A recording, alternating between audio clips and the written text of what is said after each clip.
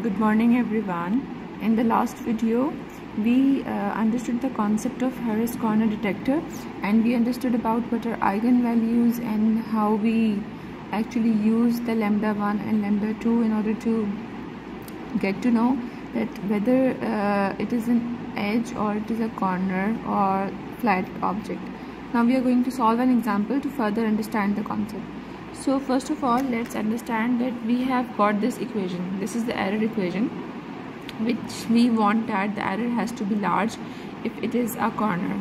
The error equation depends on this matrix, which is actually a matrix in which this A represents the summation of I of x square. I of x square is actually the gradient along x-axis. B is actually the summation of I of x multiplied with I of y, and C is actually the summation of I of y square, where I of y square is actually the gradient about y-axis. So if we want to find a corner, we need to find this error, and if we want to find this error, we have to find this matrix. And if we have to find this matrix, first step is that we have to find these gradients. Okay, so this is the concept. Now let's see what is the question given to us in the exam. Assume we have to find that there is this image where we have to find on pixel 3-3 that whether it is a corner or not. We are given that we are provided with this gradient. So if your examiner is kind enough, he can give you this gradient himself. Otherwise he might give you an image and you have to calculate the gradient. So now let's start. Here we assume that we are given with this gradient as a given thing in the question. So in this gradient we are asked that we have to operate and find out that this 3×3 pixel, is this pixel a corner in the image gradient, or if this is not a corner. So in the first step we have to calculate ix square, ix square, iy square, and ix and iy. So with this ix, I have calculated this ixy simply by taking the square of all the values point by point. In the next step, with the help of this iy matrix which is provided to me, I find out this iy square matrix simply by taking the square of the values point by point. Then I multiplied this iy with the ix to find out this ix and iy matrix. So now I am done with all my gradients. In step number 2, I will make a window. It can be asked to you in the question, or you can simply do it yourself, that you have to make a window. Let's assume we are making a window of 3×3. Maybe in the question you can be asked to make a window of 5×5, then you have to do that. But otherwise, if it is not specified, then for the sake of simpliness, I will make a window of 3×3. So this is how the window will look like. There will be a center pixel xy. Whenever you make a window, always the center pixel is x and y, and then behind it is x minus 1, after it is x plus 1. Similarly on y-axis, behind it is y minus 1, and after it is y plus 1. So in step 3, we have to find basically we have to find out this summation. The summation of I of x square, the summation of I of y square, and the summation of I of x multiplied with I of y. So I simply place this window over here with the center of the window placed on the center pixel where I have to find out whether it's a corner or not, and I will add these values simply. So you can see for I of x and I of y, I am taking this 4 plus 55 plus 15 plus 2 plus 8 plus 20 plus 53 plus 3 plus 6 all in one line, and then I sum them up. Similarly for this iy square, I will sum this 4 plus 25 plus 25 plus 1 plus 4 plus 4 plus 81 plus 9 plus 9, and I will place them here and add them to get 162.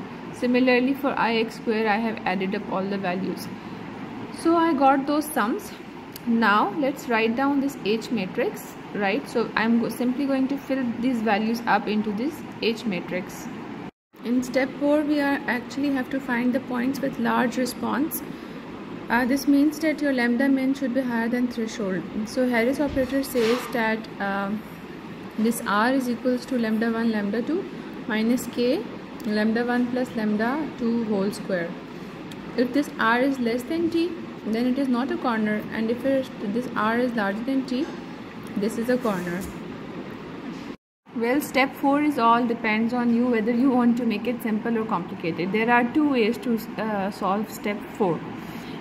You can either find out the lambda 1 lambda 2 values, multiply them, and similarly lambda 1 lambda 2 values, add them. Another method which is also given is that instead of these lambda 1 lambda 2 values, you can use the determinant of this matrix. Similarly, instead of this lambda 1 plus lambda 2 value, you can simply use the trace of this matrix. So what is this R? R is actually equal to your lambda min. Now you understand that the concept of corners, which I explained in my last video as well, that if you want that something is a corner, then out of two lambdas, both the lambdas should be higher than the threshold. And if you specifically talk about lambda min, so your lambda min has to be higher than the threshold. Here we are actually replacing lambda min with this R. So for the sake of simplicity, just remember this equation. You remember this equation, and with the help of this equation, we will plug in the values and we will find the value of R. And then we have to compare the value of R with threshold to find out whether that pixel is a corner or not, right? So here I am finding the determinant of the matrix I of x square. This is the matrix, so in order to find the determinant, we multiply this row, and then we do subtraction, and then we multiply this row. So this row minus this row, so this multiplication minus this multiplication is ending up into 18434. Well, trace of any matrix is actually sum of the elements on main diagonal of the matrix. So I will add this plus this, and I'm getting this. So when I plug in these values into this equation, the value of k is assumed to be 0.04. So I'm getting the answer that 9710. So now I have got the value of R. This value of R is actually value of lambda min as well. Harris operator has made the life simpler. It has actually compared that this R is similar just like lambda min. So if this R is higher than threshold, it means the point is corner. In this question, we were not given with the value of threshold. Otherwise, if we were given with the value of threshold, we will compare it with the value of threshold, and we will say that yes, R is higher than this value of threshold. Let's assume we were given with a value of threshold like 12,000 maybe.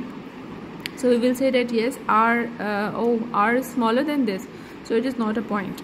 And let's assume we are given with the value of threshold to be, let's assume 8,000. Then we will say yes, R is higher than the value of threshold, so R is a corner. So on the basis of this R, we can actually identify that whether the point or the pixel that was given to us is corner or not. So if you like this video, do share it with your friends, do like it, do subscribe it. Allah Hafiz. Thank you.